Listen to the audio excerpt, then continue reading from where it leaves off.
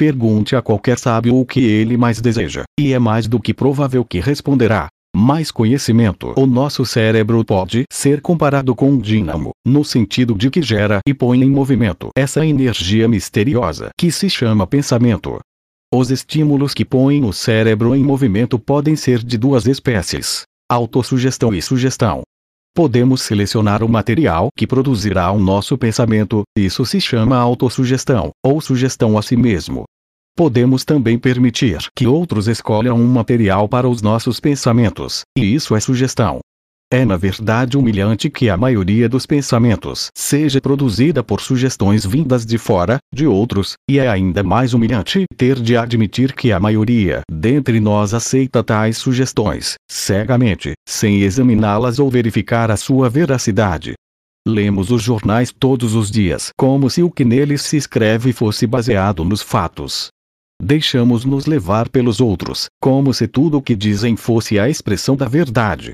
O pensamento é a única coisa neste mundo sobre a qual temos controle absoluto. Entretanto, a não ser que o leitor seja uma exceção proverbial, isto é, um entre 10.000, permitirá que outros penetrem na sagrada mansão do seu espírito e aí depositem, por meio da sugestão, temores, infelicidades, adversidades e ideias falsas.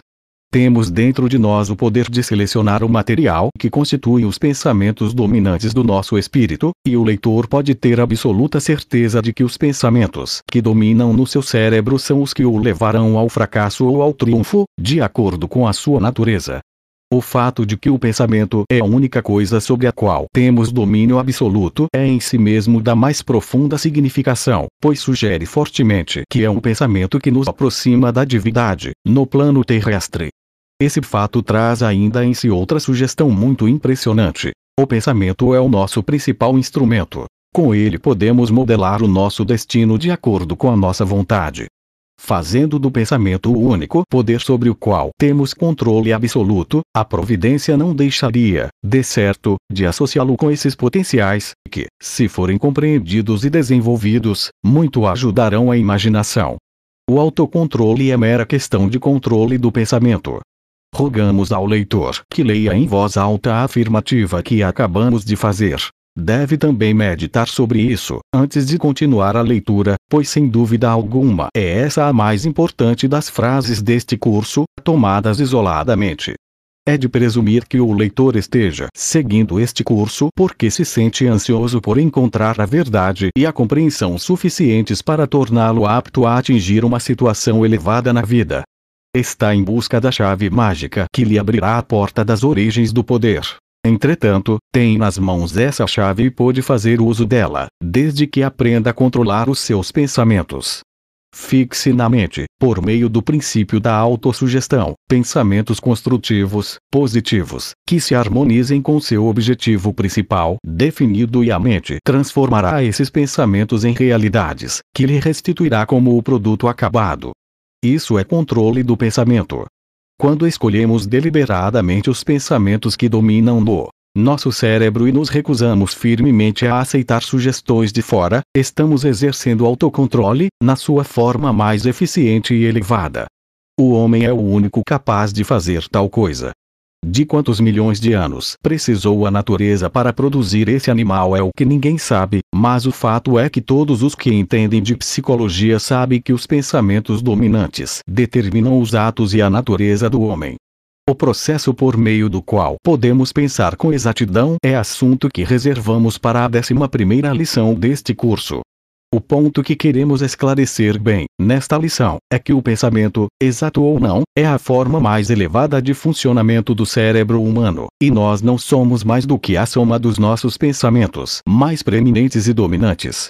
Aquele que deseja se tornar um hábil vendedor de mercadorias ou de serviços pessoais deve exercer autocontrole suficiente para rebater todos os argumentos e sugestões contrários. A maioria dos vendedores, porém, tem tão pouco domínio de si mesmo a ponto de ouvir o cliente em perspectiva dizer o não antes mesmo de falar.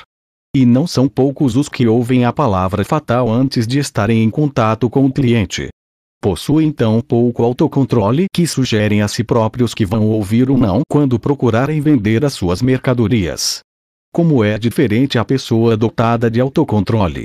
Não somente sugere a si mesma que o cliente lhe dirá sim, como também, se não ouvir logo desejado sim, persistirá na ofensiva até quebrar a resistência e conseguir a aquiescência. Se o cliente diz não, o vendedor não o ouve. Se repete a negativa 1, 2, 3 ou 4 vezes, não o escuta, pois, sendo uma pessoa que tem autocontrole, não permitirá que cheguem ao seu cérebro outras sugestões senão as que ele deseja que o influenciem. O bom vendedor, quer procure vender mercadorias ou serviços pessoais, sermões, discursos ou conferências, sabe de que maneira controlar os seus pensamentos. Em vez de aceitar cegamente as sugestões dos outros, convence-os a aceitar as suas sugestões. Controlando-se e pondo no cérebro apenas pensamentos positivos, torna-se uma personalidade dominante, um grande vendedor. O grande vendedor é aquele que toma a ofensiva, e nunca ao lado defensivo do argumento, no caso de surgir uma discussão. Rogamos ao leitor que leia outra vez o parágrafo precedente. Se é um grande vendedor, sabe muito bem o que é preciso para conservar o cliente em perspectiva no lado defensivo e sabe também que será fatal para o negócio deixar que o outro o ponha na defensiva, e aí o conserve. O vendedor pode, e muitas vezes isso acontece, ficar em condições de se ver forçado a aceitar o lado defensivo da conversa durante algum tempo, mas, nesse caso, deve exercer um tal equilíbrio e autocontrole que lhe torne possível trocar de lugar com o cliente, sem que ele sinta que isso aconteceu, passando assim para a defensiva. Isso exige grande capacidade e autocontrole. Muitos vendedores se descuidam desse ponto, irritando-se e procurando rebater logo os argumentos do comprador, buscando mesmo levá-lo à submissão. Mas o vendedor que conhece o seu ofício permanece calmo e sereno e sempre acaba por vencer. A palavra vendedor se aplica aqui a todas as pessoas que procuram convencer ou persuadir a outros por meio de argumentos lógicos ou apelando para os interesses pessoais. Todos nós somos vendedores, ou, pelo menos, devemos ser, seja qual for a espécie de serviço que prestamos ou a qualidade das mercadorias que oferecemos. A habilidade para negociar com os outros, sem atritos e discussões, é uma qualidade destacada em todas as pessoas que triunfam. Observemos aqueles que nos estão mais próximos e procuremos ver a sua compreensão dessa arte das negociações inteligentes. Observemos também como triunfam os poucos que compreendem tão delicada arte, conquanto se trate às vezes de pessoas menos educadas do que aqueles com quem negociam. Trata-se de uma vantagem que pode ser cultivada. A arte das negociações coroadas de êxito nasce da paciência e do autocontrole. Observemos com que facilidade os vendedores bem-sucedidos exercem o autocontrole quando estão procurando convencer um freguês impaciente. O vendedor pode estar fervendo de indignação, mas nunca deixará transparecer tal coisa, quer na fisionomia, quer nas palavras. É que já adquiriu a arte de negociar com inteligência. Uma simples demonstração de desagrado, uma única palavra que denote impaciência muitas vezes destrói uma transação, e ninguém sabe mais disso do que um vendedor inteligente, o qual timbra em controlar os seus sentimentos e como recompensa marca ele próprio o seu salário e escolhe a sua própria situação. Observar uma pessoa que já adquiriu a arte de negociar com inteligência é uma espécie de educação liberal. Observemos o orador público que já adquiriu essa arte. Vejamos com que firmeza se dirige para a plataforma. Notemos o tom firme da sua voz logo que começa a falar. Estudemos a sua expressão fisionômica, ao vê-lo dominar o auditório com a força dos seus argumentos. É que aprendeu a negociar sem causar atritos. Observemos agora um médico que adquiriu essa arte. Como se move no quarto do paciente. Como o saúda com um sorriso de confiança. O seu ar, o seu tom de voz, o ar de segurança que se nota na sua fisionomia, tudo indica que é uma pessoa que já adquiriu a arte de negociar com inteligência. E o paciente sente-se melhor logo que ele entra no quarto. Observemos o chefe de uma turma de operários que já adquiriu essa arte, e vejamos como a sua presença estimula os homens a maior esforço, inspirando-lhes confiança e entusiasmo. Observemos o advogado, já de posse dessa ciência, e notemos como infunde respeito e atenção ao tribunal, ao júri e aos seus colegas. No tom da sua voz, na posição do seu corpo, na expressão da sua fisionomia, algo de particular que faz o oponente sofrer, em comparação. Não somente ele conhece o seu caso, como também convence aos juízes e jurados de que conhece tudo perfeitamente, e como recompensa ganha a questão e, além disso, muito dinheiro. Tudo isso se baseia no autocontrole. E o autocontrole é o resultado do controle do pensamento. Ponhamos no espírito, deliberadamente, a espécie de pensamento que mais desejarmos e não deixemos que nele se instalem os pensamentos que outras pessoas desejam incutir em nós, por meio da sugestão, e assim nos tornaremos pessoas dotadas de autoconfiança e autocontrole. Esse privilégio de estimular o espírito com sugestões e pensamentos escolhidos por nós mesmos é um poder que nos foi dado pela divina providência, e se exercermos esse santo direito nada há, dentro dos limites do possível, que esteja além de nós. Se perdermos a calma, com ela perderemos os nossos argumentos, as nossas transações, e tudo em nós indicará uma pessoa que não se familiarizou com os fundamentos sobre os quais se baseia o autocontrole, e o principal desses fundamentos é o privilégio de escolher os pensamentos que dominam o nosso espírito. Um dos meus alunos perguntou-me uma vez de que maneira um indivíduo possuído de intensa cólera poderia dominar os seus pensamentos. Da mesma maneira, respondi, que qualquer um de nós pode mudar a sua atitude e o modo de falar, numa discussão, na sua própria casa, ao ouvir tocar a campainha da porta. Controla-se porque deseja controlar-se. Se o leitor já se encontrou numa situação assim, na necessidade de mudar rapidamente a sua expressão fisionômica, sabe facilmente de que maneira pode fazer isso, e sabe também que é possível porque quer. Atrás de todas as realizações, de todo e qualquer autocontrole, atrás de todo controle, se esconde essa magia que se chama desejo. Não há exagero em afirmar que somos limitados apenas pela intensidade dos nossos desejos. Quando o nosso desejo é bastante forte, daremos a impressão de possuir poderes sobre-humanos de realização. Ninguém explicou ainda esse estranho fenômeno mental e talvez ninguém possa explicá-lo jamais. Porém, se o leitor tiver dúvida sobre isso, faça uma experiência, a fim de convencer-se. Embora outras pessoas possam, às vezes, opor-se às suas ambições, lembre-se que o desânimo vem mais frequentemente de nós mesmos. Se estiver num prédio atingido por um grande incêndio e verificar que todas as portas e janelas estão fechadas, tudo indica que procurará forçar uma saída para livrar-se da morte, pois é seu desejo salvar a própria vida.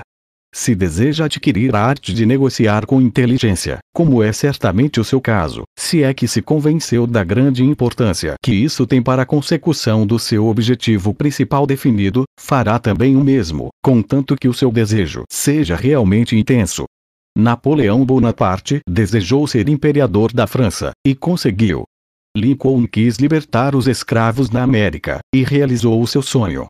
Os franceses desejaram não desaparecer no início da Guerra Mundial, e não desapareceram. Edison desejou produzir luz com a energia elétrica, e produziu-a, conquanto levasse muitos anos para conseguir isso. Theodore Roosevelt desejou unir os oceanos Pacífico e Atlântico, por meio do Canal do Panamá, e realizou o seu desejo. Demóstenes quis ser um grande orador, e, apesar de um grave defeito vocal, transformou esse desejo em realidade. Helen Keller teve o desejo de falar, e, conquanto surda, cega e muda, falou perfeitamente. John Patterson quis dominar o comércio das máquinas registradoras, e conseguiu. Shakespeare desejou tornar-se um grande escritor, e, apesar de ser apenas um pobre ator ambulante, conseguiu o seu intento. Billy Sunday quis deixar de jogar beisebol para tornar-se um grande pregador, e conseguiu realizar o seu desejo. James J. Hill desejou tornar-se um grande empreendedor, e, conquanto fosse um mero telegrafista, transformou esse desejo em realidade. Não diga ao leitor: não é possível fazer isso, nem diga também que é diferente dessas pessoas e de milhares de outros indivíduos que têm conseguido feitos notáveis em todos os ramos de atividade. Se é diferente desses indivíduos, só pode ser num sentido. O seu desejo de alcançar um determinado objetivo era mais intenso do que o do leitor. Lance no pensamento a semente de um desejo construtivo, fazendo seu o seguinte credo e código de moral: Desejo ser útil aos meus semelhantes durante a minha jornada terrestre. Para isso, adotei este credo, como uma norma que devo seguir nas minhas relações com os outros. Educar a mim mesmo, de tal maneira que jamais encontre falta nos outros, mesmo que esteja em desacordo com eles ou que o seu trabalho seja inferior, enquanto compreender que estão sendo sinceros e fazendo o melhor que podem. Respeitar a minha pátria, a minha profissão e a mim mesmo. Ser honesto e justo para com os meus semelhantes tanto quanto desejo que eles sejam para comigo. Ser um cidadão leal à pátria. Falar dela com orgulho e agir sempre como um defensor valoroso das suas tradições e do seu nome. Ser uma pessoa cujo nome merece respeito em toda parte. Basear minhas expectativas de recompensa no fundamento sólido dos serviços prestados. Querer pagar o preço do trunfo com o esforço honesto. Olhar para o meu trabalho como uma oportunidade para ser aproveitada com alegria, e não como algo que se suporta com sacrifício. Lembrar-me de que o trunfo dorme dentro de mim mesmo, no meu cérebro. Esperar por dificuldades e abrir meu caminho através delas. Evitar a demora em todas as suas formas e nunca, em circunstância alguma, deixar para amanhã o que devo fazer hoje. Finalmente, participar das alegrias da vida, de modo a ser cortês para com os meus semelhantes, leal para com os amigos e sincero para com Deus, que suaviza a minha jornada terrestre. A energia que a maioria das pessoas desperdiça com a falta de autocontrole, se fosse organizada e empregada de maneira construtiva, supriria todas as necessidades e todos os confortos desejados. O tempo que muitas pessoas gastam em falar da vida alheia, se fosse aproveitado de maneira útil, seria suficiente para que elas atingissem o seu objetivo principal, se é que tem algum. Todas as pessoas que triunfam na vida são dotadas de autocontrole, em grande medida. Todos os que fracassam têm quase sempre colocação muito baixa, geralmente zero, nessa importante lei da conduta humana. Estudemos a tabela de análises da introdução e observemos o grau de autocontrole de James e de Napoleon. Estudemos todos os que nos são próximos e observaremos, com proveito real, que todos aqueles que triunfam possuem autocontrole, em grande medida, ao passo que aqueles que fracassam permitem que os seus pensamentos, as suas palavras e os seus atos se tornem desorientados. As pessoas gostam de gastar o seu excesso de energia mascando chiclete. Wrigley Jr. descobriu isso e fez vários tipos de gomas de mascar. Uma falta muito comum e prejudicial de ausência de controle é o hábito de falar demais. As pessoas prudentes, que sabem o que querem e estão empenhadas em consegui-lo, são muito cuidadosas com as suas palavras. Falar demais, descontroladamente, sem necessidade, é coisa que não traz proveito algum para quem quer que seja. É sempre mais proveitoso ouvir do que falar. Aquele que sabe ouvir pode, uma vez ou outra, ter alguma informação que se acrescentará ao seu estoque de conhecimentos. Para ouvir bem é preciso que se tenha muito autocontrole, mas o resultado que se tira disso paga bem o esforço. Não deixar os outros falarem, eis uma forma comum de falta de controle, que não somente é descortesia, como também faz com que se percam muitas oportunidades valiosas para aprender alguma coisa com os outros. Terminada esta lição, o leitor deve voltar à tabela de análises pessoais, na introdução, e tirar nova média de si mesmo na lei do autocontrole. O autocontrole tem sido a característica marcante de todos os líderes vitoriosos que analisamos ao compilar o material para este curso. Luther Burbank declarou que, na sua opinião, o autocontrole é a mais importante das 15 leis do triunfo. Durante tantos anos de paciente estudo e observações sobre os processos evolutivos da vida vegetal, sentiu necessidade de exercer o domínio de si mesmo, apesar de tratar de uma forma de vida inanimada. John Burroughs, o naturalista, disse mais ou menos a mesma coisa, que o autocontrole tinha quase que o primeiro lugar na lista das 15 leis do triunfo. O homem que exerce completo domínio de si mesmo não pode sofrer uma derrota permanente, como tão bem disse Emerson em Compensation, uma vez que um motivo pelo qual os obstáculos e as dificuldades têm oportunidade para agir desaparece diante de um espírito determinado, de uma pessoa dotada de autocontrole. Todos os homens bem-sucedidos que analisamos aqui, naturalmente os que enriqueceram à custa dos seus esforços, demonstraram de maneira positiva que o autocontrole foi um dos seus pontos de apoio, e cheguei à conclusão de que ninguém pode esperar acumular uma grande riqueza e conservá-la sem exercer essa qualidade necessária. É uma característica da natureza humana, mas é verdade. A maioria dos homens que triunfaram na vida trabalhará com mais afinco para prestar um serviço útil do que apenas para ganhar dinheiro. Para fazer economia é preciso exercer muito autocontrole, e na sua forma mais elevada, conforme deixamos bem claro na quarta lição deste curso. Agradecemos a Edward W. Boca a interessante narrativa que transcreveremos aqui e que é uma clara demonstração de que ele precisou exercer muito autocontrole para triunfar na vida e conquistar finalmente a fama de ser um dos maiores jornalistas da América. Como me convenci de que a pobreza é a mais útil experiência que um rapaz pode ter. Sou editor do Ladies Home Journal, e como o público tem sido muito generoso na aceitação desse periódico, parte desse sucesso vem muito logicamente a mim. Segue-se daí que muitos dos meus melhores leitores mantêm uma opinião que muitas vezes tenho desejado corrigir. Vou afinal ceder à tentação. Meus correspondentes expressam tal convicção de maneira muito variada, porém o seguinte trecho de carta fornece uma boa amostra. Para o senhor, que não precisa fazer economia, é muito fácil pregá-la. É fácil nos dizer, por exemplo, que devemos viver com um rendimento de $800 por ano, como é o de meu marido, quando nunca viveu com menos de milhares. Ao senhor, que nasceu tendo na boca a proverbial colher de prata, já ocorreu que os escritos teóricos são absolutamente vazios de sentido, em comparação com a luta de todos os dias, enfrentada pela maioria das pessoas, experiência que jamais conheceu? Experiência que jamais conheci. Vejamos agora de que maneira os fatos concordam com essa afirmativa.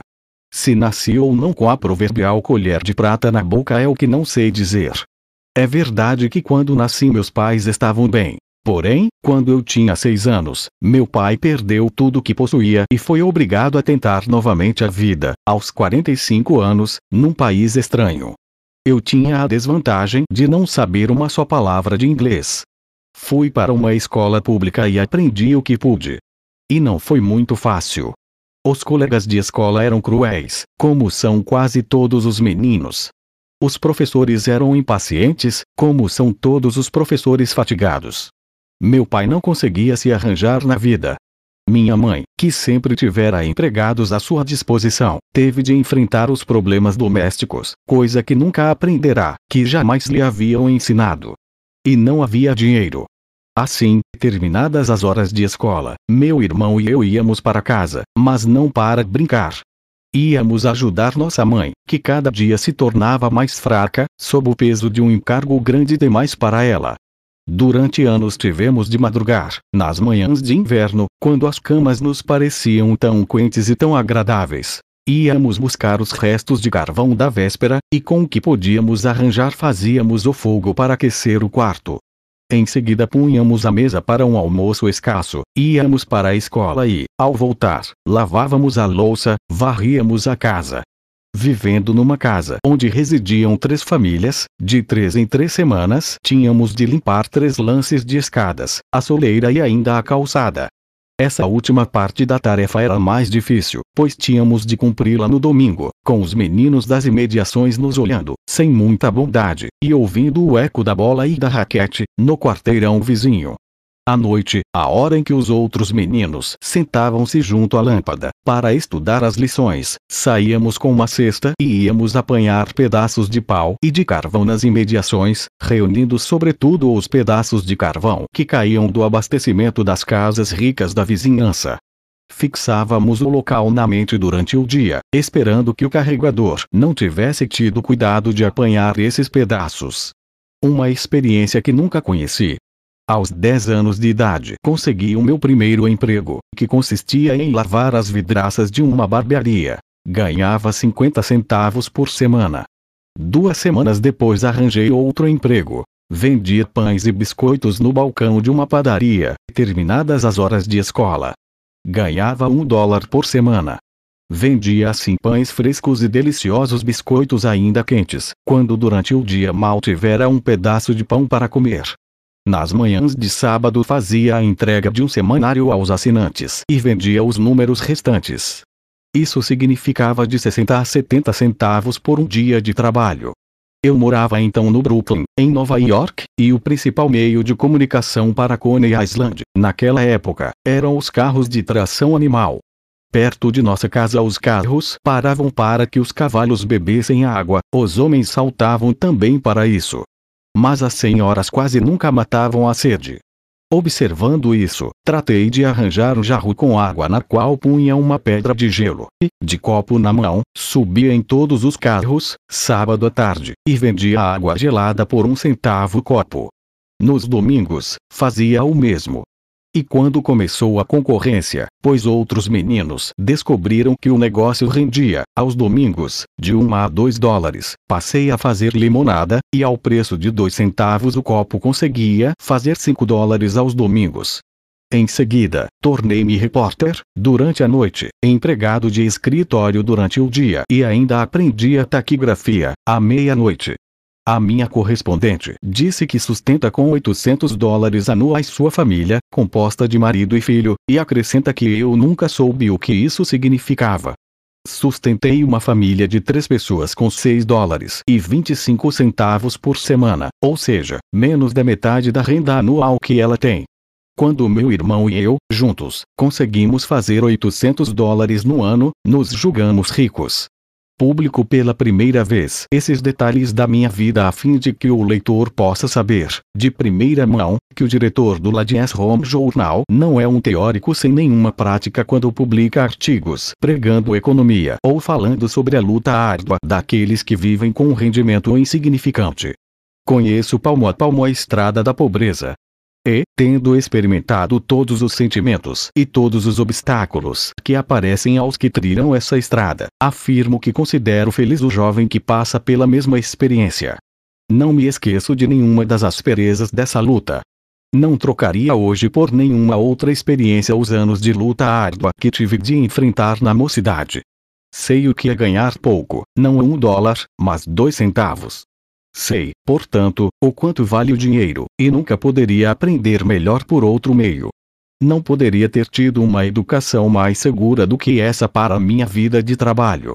Não poderia ter alcançado uma compreensão mais verdadeira do que significa passar o dia sem 1 centavo na mão, sem um pedaço de pão no armário, nenhuma acha de lenha para fazer fogo, sem nada ter para comer, e ter a fome de um menino de 10 anos, uma mãe fraca e desanimada.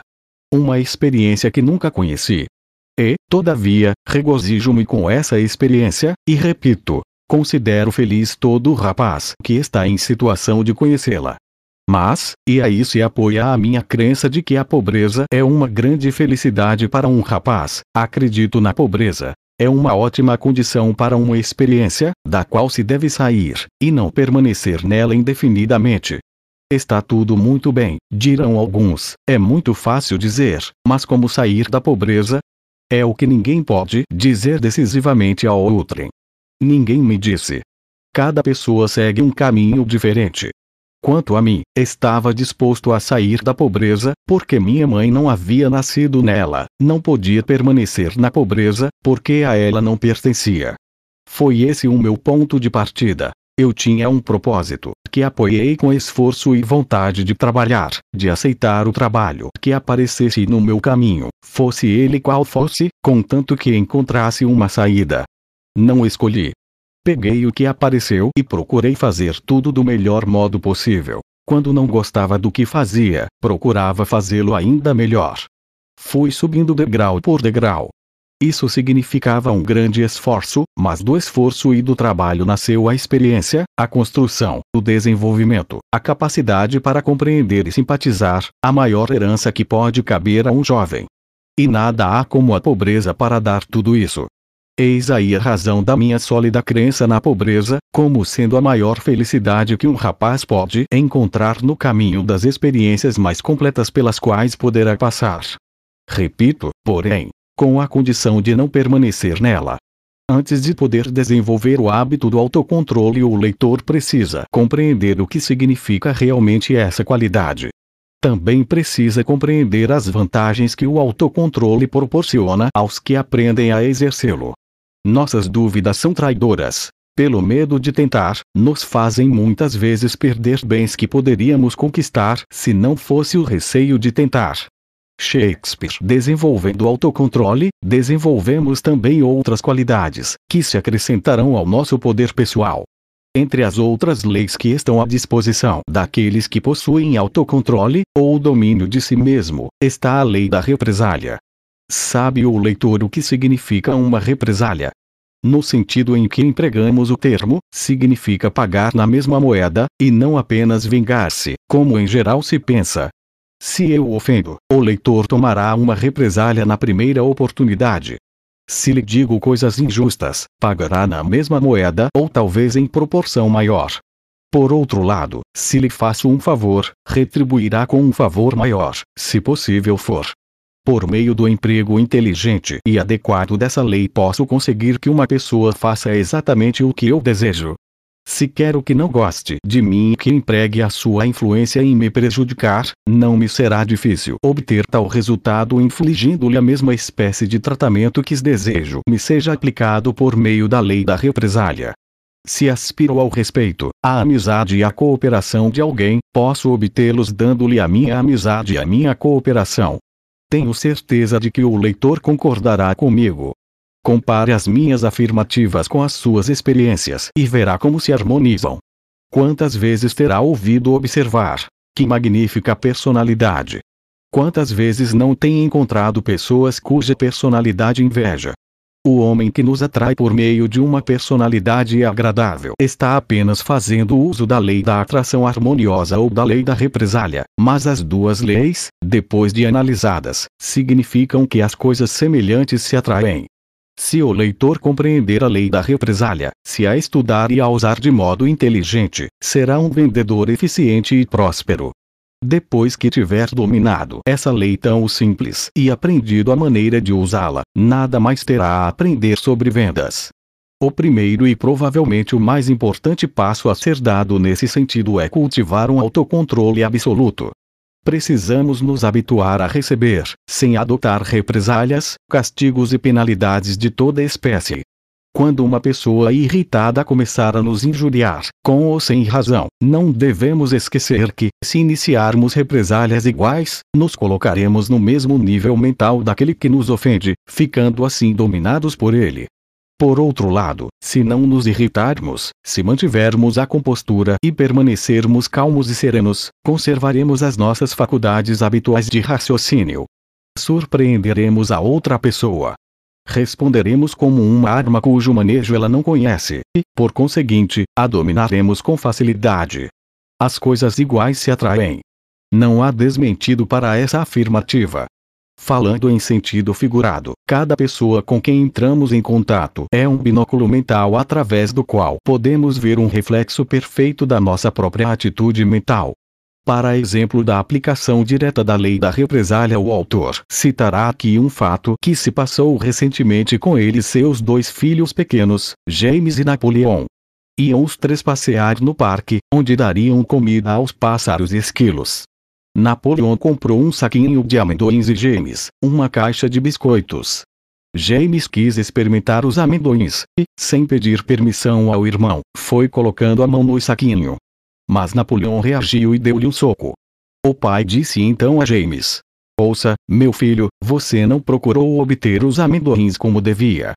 Vou mostrar-lhe como deveria ter feito." Porém tudo acontecera com tanta rapidez que o pai não tinha a menor ideia do que iria sugerir a James. Deteve-se um instante e analisou o fato, encontrando o melhor meio de tirar uma lição de tudo aquilo. Ligou então as experiências que tivera com a lei da represália e disse a James: "Abra a caixa de biscoitos, ofereça alguns ao seu irmãozinho, e veja o que acontece." Depois de alguma relutância, conseguiu convencê-lo. Passou-se então algo de notável, algo que proporcionou ao pai a maior lição que já tivera algum dia sobre transações. Antes de tocar nos biscoitos, Napoleon insistiu em pôr alguns amendoins no bolso de James. obteve logo uma represália. Com uma experiência tão simples, o autor aprendeu mais do que em qualquer outra ocasião sobre a arte de dirigir. Incidentemente, os dois meninos estavam começando a aprender a fazer uso da lei da represália, o que lhes evitou muitas contendas físicas. Nenhuma pessoa adulta já foi além de Napoleon e James no que concerne à lei da represália. Somos apenas crianças grandes, influenciadas pelo mesmo princípio. O hábito de pagar na mesma moeda é tão universalmente praticado que bem podemos chamá-lo de hábito da lei de represália. Se alguém fala bem de nós, cresce nossa admiração por essa pessoa e pagamos na mesma moeda. Por meio do princípio da represália, podemos converter inimigos em amigos leais. Se o leitor tiver algum inimigo do qual deseja fazer um amigo, pode provar essa afirmativa, caso esteja disposto a esquecer essa terrível mó de moinho que traz presa ao pescoço, e que se chama orgulho e teimosia. Adquira o hábito de falar bem do seu inimigo, sempre que for possível. Defenda-o de todos os modos que puder.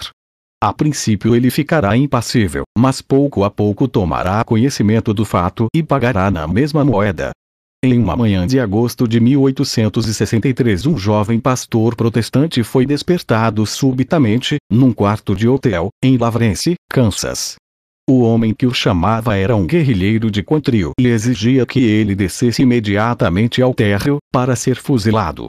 Por toda a fronteira, naquela manhã, se perpetravam assassinatos. Um bando de atacantes chegara cedo a Lawrence a fim de preparar o massacre. O bandido quis despertar o jovem pastor estava impaciente. E o pastor, logo que despertou inteiramente, ficou horrorizado com o quadro que avistou pela janela. Ao descer, o guerrilheiro pediu-lhe o relógio e o dinheiro, e quis saber se ele era abolicionista. O pastor estava trêmulo, mas compreendeu que ia morrer, e não queria morrer com uma mentira nos lábios. Assim, disse que era abolicionista e acrescentou a essa declaração qualquer coisa que mudou inteiramente o rumo dos acontecimentos. O pastor e o guerrilheiro sentaram-se num sofá e conversaram, enquanto os habitantes de Lawrence eram massacrados em todos os lugares da cidade. Os atacantes já estavam prontos para partir e a conversa ainda prosseguia. Quando o bandido montou a cavalo para se reunir aos companheiros, estava absolutamente na defensiva. Entregou todos os valores que reunira e pediu desculpas ao pastor por tê-lo incomodado. Vale a pena lembrar sempre que o cliente é o fator mais importante em qualquer negócio. Se você não pensa assim, tente ir adiante sem ele, durante algum tempo. Muitos anos depois do massacre de Lawrence, o ministro vivia ainda. Que haveria na sua personalidade para levar aquele homem mau a sentar-se e conversar com ele? De que teriam falado? O senhor é um abolicionista? Perguntou o guerrilheiro.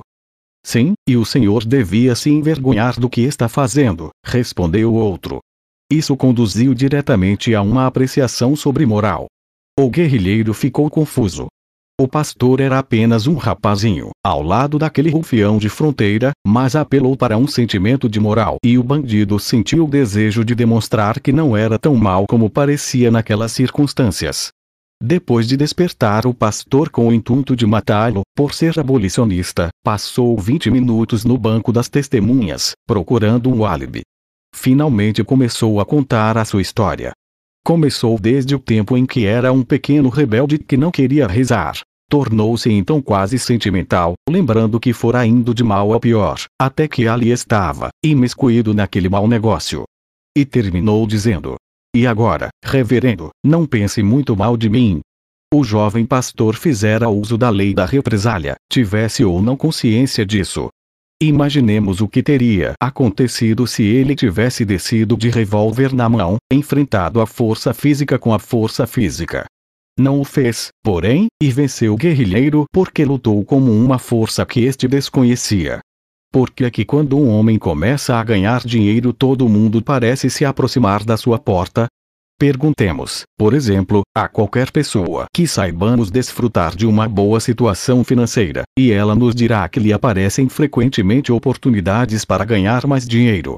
Ao que tem, será dado ainda mais, e ao que nada tem, lhe será ainda tirado. Uma boa gargalhada sincera vale 10.000 suspiros e 1 milhão de gemidos, em qualquer mercado da terra.